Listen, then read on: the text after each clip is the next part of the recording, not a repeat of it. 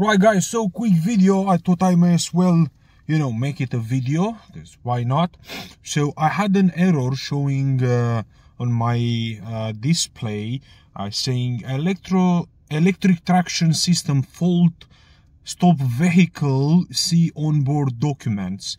Now, you know, I'll most probably put the photo as well. Unfortunately, I wasn't, you know, smart enough at that moment. I didn't think through to take a photo and show you guys, you know, like a small light here and another one here, and obviously whatever you have seen in this area. So it was a bit disheartening, because I was thinking, what in the world that might be. So, you know, option number one, obviously, I went ahead and, you know, I booked you know, like a service, whatever, like a diagnosis they call it, with Peugeot, which by the way they have asked £150, which I believe it's almost like extortion, just to put on OBD. But hey, their time, their money, I suppose, right?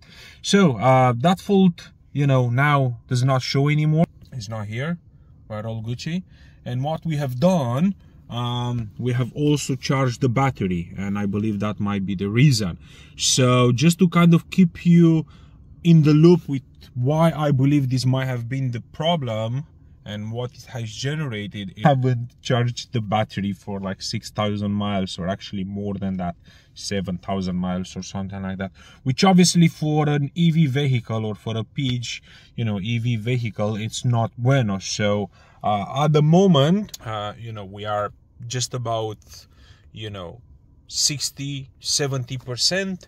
So what I'm gonna do, just to make sure I get it to 100%, I go to eSafe. It does have this capacity of you know, kind of regenerating or putting, you know, electricity back in the battery.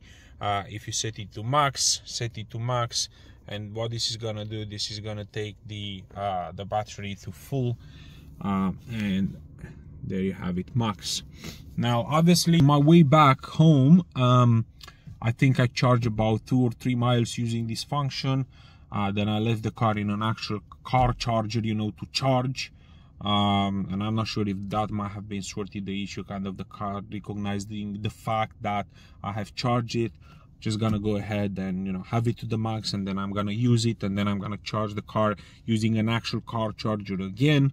You know, at least half of it, and let's see how that's gonna go. If by any chance I'm still gonna have the same issue, obviously I'll have to take advantage of the pre-booking I have made with Stellantis and you in Sheffield, and we'll see how that goes. But yeah, it was a very interesting day yesterday. Let's call it that way. Keep you guys in the loop. Have a good one. Bye now.